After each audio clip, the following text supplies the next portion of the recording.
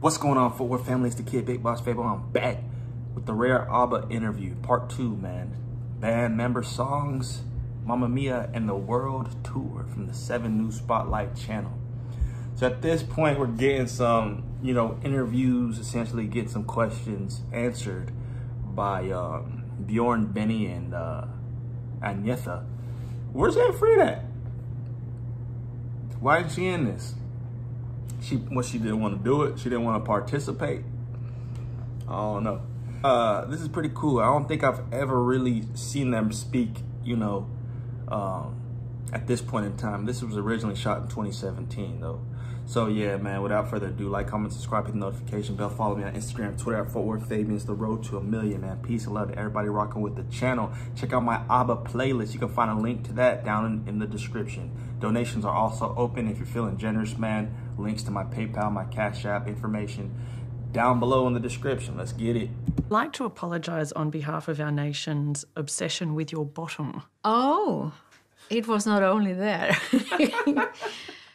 Well, it could be worse things. How did you feel about that at the time? You were, I guess, one of the biggest sex symbols in the world. We didn't think about that so much, actually. Neither Frida or I, but we were, of course, very aware of when we were on the stage. I love when it's natural like that, to where people just assume you as a sex symbol because you attractive. You know what I'm saying? Like she said, they weren't thinking about that. So that wasn't their focus, man. Whatever, man. But a lot of people, when they find out that they're a sex symbol, and I'm talking about artists specifically, when they find out they're a sex symbol, they flaunt that. Their shows go overboard. They get more risque. They're showing more cleavage, whatever it is, man. They're just doing a whole lot more sexually, like, advanced, shows, performances, and it's like, chill out. You don't gotta do all that, bro. That's why, like, obviously sex sells, bro, but it's like, you don't gotta overdo it. Just be yourself. And I really like the fact that she said, man, I wasn't worried about that. I'm just doing music, like, like. That thought that we were something special. That gave us a very nice feeling, really. And also the fact that we were so different.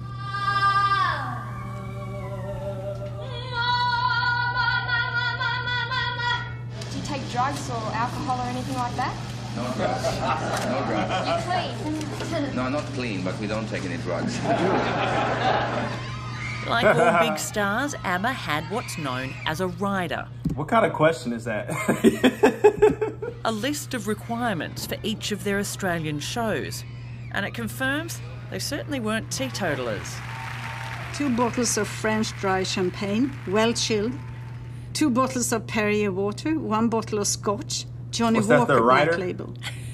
Half bottle of Negrita rum, 10 bottles of Coca-Cola, tea, coffee, milk, lemon, sugar, cups, glasses, and spoons.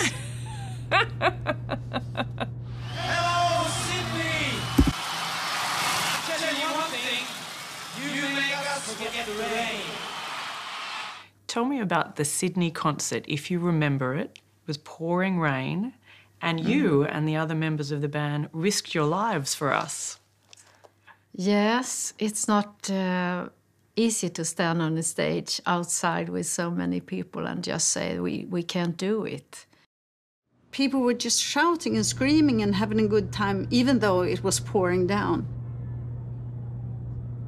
Everyone had umbrellas, 30,000, 40,000 umbrellas at the same time going up. That was fantastic. Sheesh. It was just so loud, and it was like electricity in the air, which was probably from the storm that was happening as well, but I think it was coming directly from the people. The hype of it was just amazing. Roxanne Dixon was 8 years old when she, her mother and sisters made it to the front row of ABBA's stormy Sydney concert. People were shocked just how loud ABBA were, a real rock concert. And it was just, as soon as that music started, the heart just went. My mum says she started, as soon as she heard the music, she started grinning, and that grin did not leave her face the whole time. So, I think everyone was just in shock. Australia's obsession with ABBA continued in Melbourne. Fans brought the city centre to a standstill for a town hall welcome. They were different to anything else that was around at the time. They were so beautiful. The music is just so fantastic. The songs are so catchy. And they were so brilliantly done that they seem like really simple pop songs, but they weren't. So I think that's partly why the music grabbed everyone so much. Even though it seemed like really light-hearted pop music, there was something, you know, a lot more serious underneath. What do you think it is about ABBA that has so captivated Australians? Well, apart from their brilliant music, because their music is brilliant. And I think that with Australians, they could sense that, like Aussies are, they were down to earth, you know? Yeah. Absolutely down to earth, you know? How does that feel as an artist, to see thousands and thousands of people waving and screaming? Mostly you're humbled by it. The fact that this is actually happening. And they're out there because of you and because of something that we had done. As ABBA headed home, fans lined the road and crowded into the airport, devastated to see them go. And the feeling was mutual. I want to jog your memory here, so hopefully it'll play. Yeah.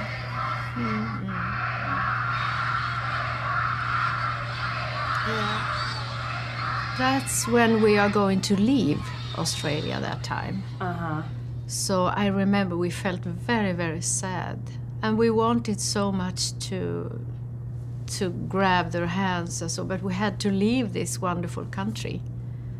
So that was sad. Goodbye. Dang.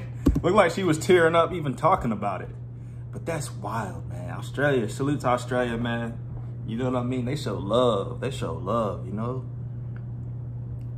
It's crazy. I've never really heard about what other artists had a breakout or had a breakout moment in Australia, so to speak, or that was Australia leveraged them to, you know, basically break out to the world. You know, because you hear about artists going to the UK all the time, England, stuff like that, but Australia, it's different, man. It's different. Shout out to all my Australians out there, man. Much love. You wanted to kind of give more to the fans. We had such a good time as well. Yeah. So we didn't want to go back. Over a 10-year career, ABBA became one of the most successful bands in the world. Catchy choruses and upbeat music delivered hit after hit, more than 380 million records sold. But the songs were only part of the package.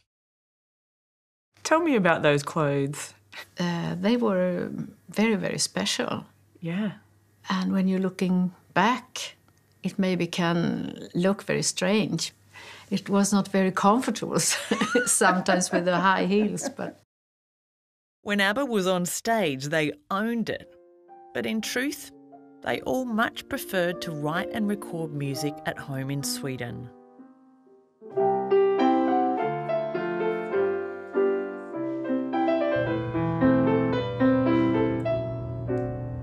Jeez.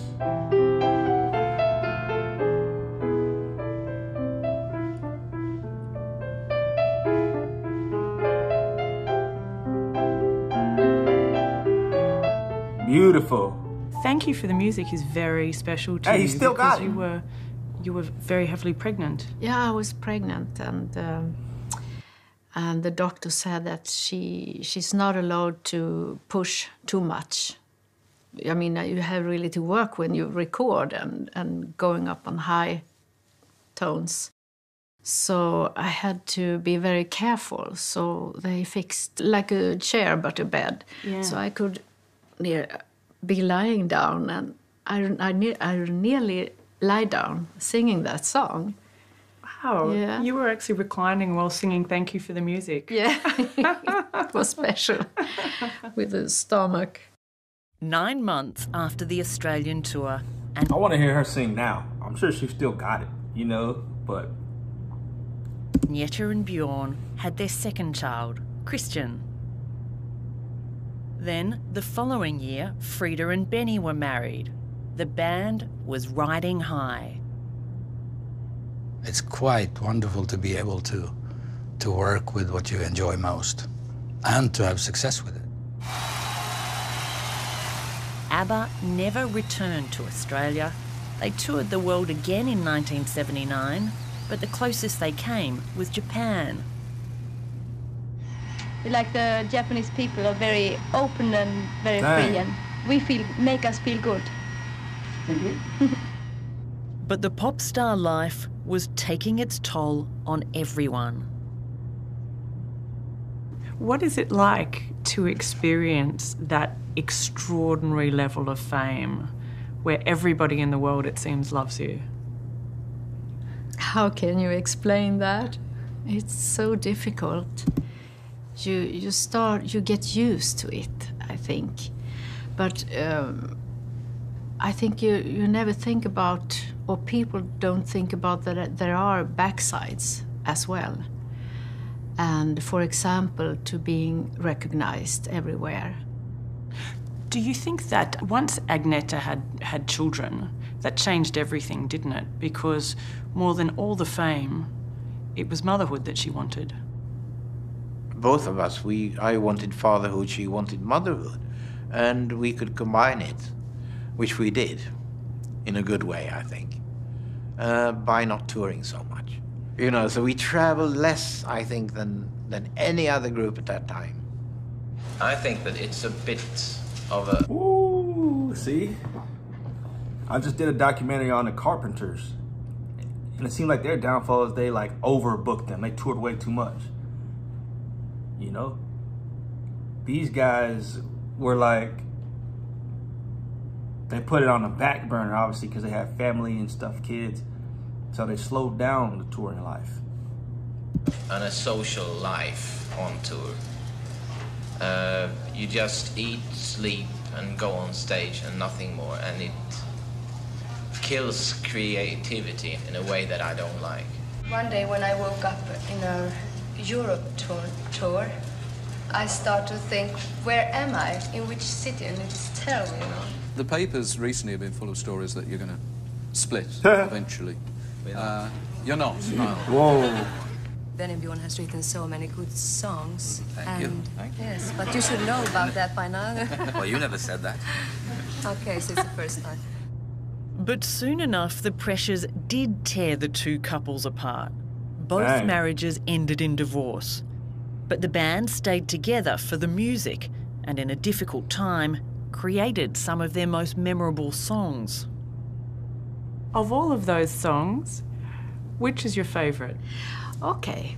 My favourite song is The Winner Takes It All. I think it's super, really. The Winner Takes It All.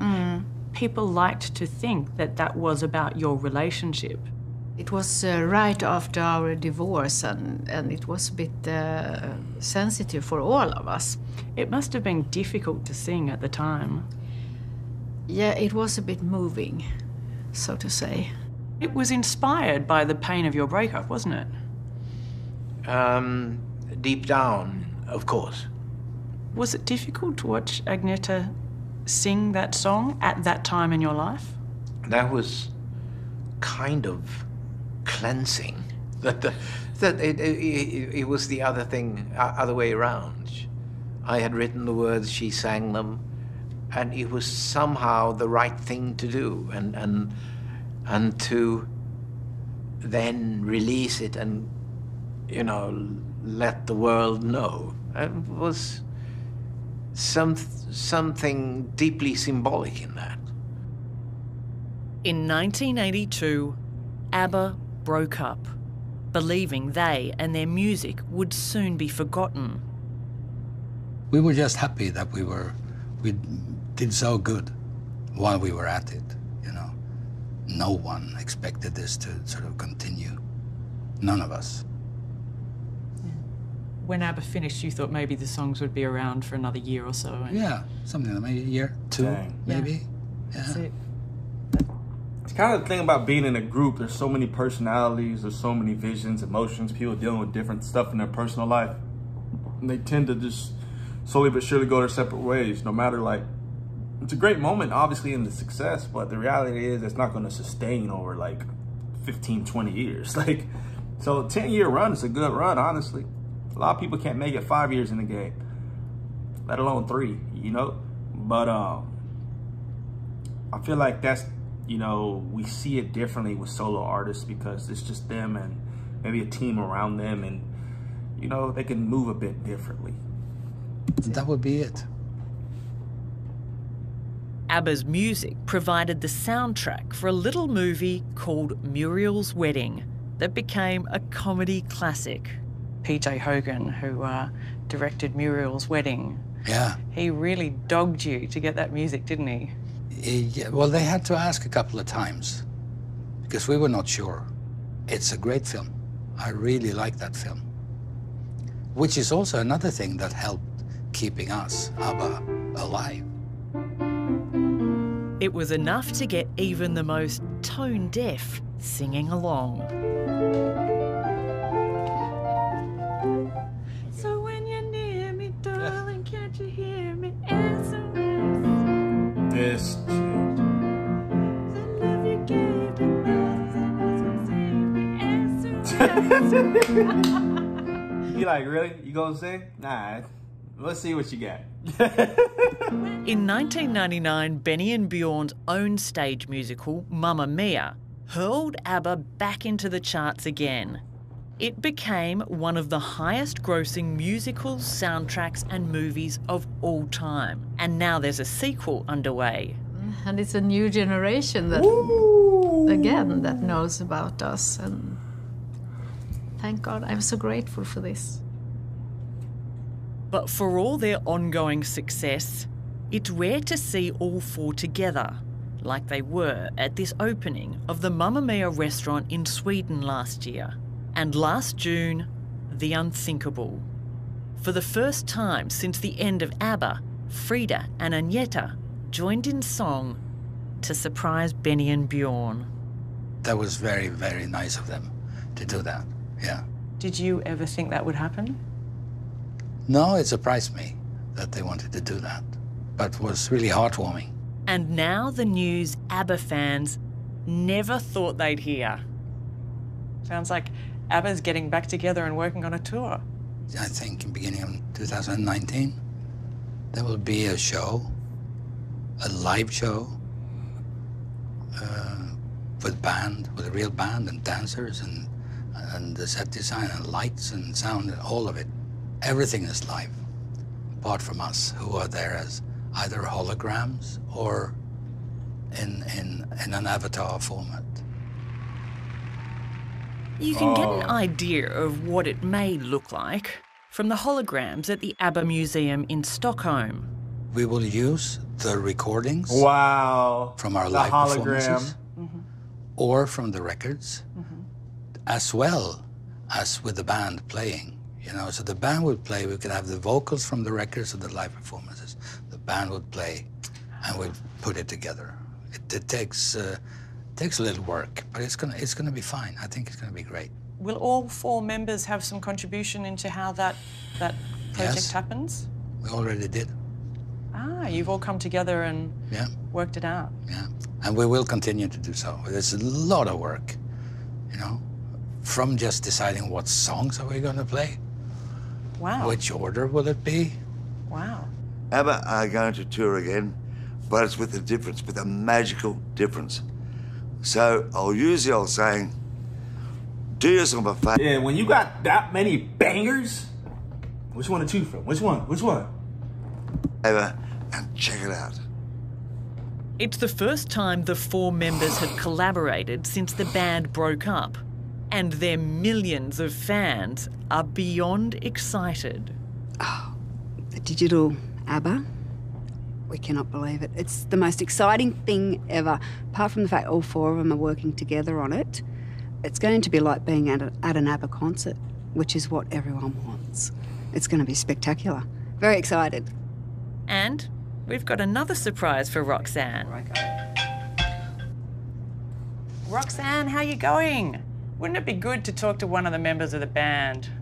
It would be amazing to talk to one of the members of the band. And I'm so jealous that you are. Well, Roxanne, say hello to Benny. Oh my God! Hello? Hello, Benny. Hello. Hello. So where are you? I'm in Australia, in Queensland, at home. Well, I haven't been there for a while. I don't know. What has it been, 40 years or something? I don't know, when was it, 77? Yeah. Yes, 1977. Yes. Boy. Dang. Yeah. I'm getting... So you're telling me that these guys went out to Australia for that? It was a show, right? And they never went back? Not even on their own leisure? Not one of them ever went back to Australia just to visit? That's wild. He said it's been 40 years. Being old. Nice talking to you too, Roxanne. Okay. See you later. Okay, bye for now. Bye for now, Benny. Bye. Oh my goodness. Oh my goodness. Oh my goodness. Do you pinch yourself every day? Yeah, almost. Almost every day. Because there's always someone, you know, who comes up and says, thank you for the music. How do you begin to fathom how many people have been affected by your music? I don't know, but I think it's a lot, really. And it's so spread, it's so all over the world. But it makes you very humble, and I'm very thankful that I have been able to do this. It means a lot.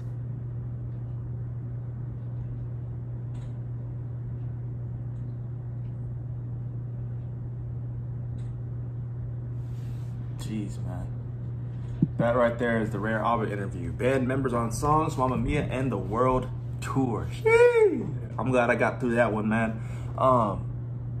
Yeah, that's ABBA once again. I feel like I thoroughly know their story now. I've seen so many like behind the scenes and stuff like that. But hey, don't fret, I do have more music reactions on the way. I need live performance recommendations, so comment below. I know you guys commented on a lot of previous videos with recommendations. So I do reference those videos, you know, so don't feel the need to be like, hey man, I told you this. And I do reference those videos. I go back and look through the comments and then jot down all you guys' recommendations to put them in a list to start knocking them out. So today I got more ABBA coming up. So just stay tuned, stay engaged, man. Like, comment, subscribe, hit the notification bell. Follow me on Instagram, Twitter at FortWorthFabian. It's the road to 1 million. If you're feeling generous, you can donate. Link for PayPal, Cash App details are in the description below. Please check out my ABBA playlist. I have a link down below for my ABBA playlist. You can check out all the songs and reactions I've done to ABBA thus far, man. So peace, love to everybody. Stay safe, man. God bless. We're out of here.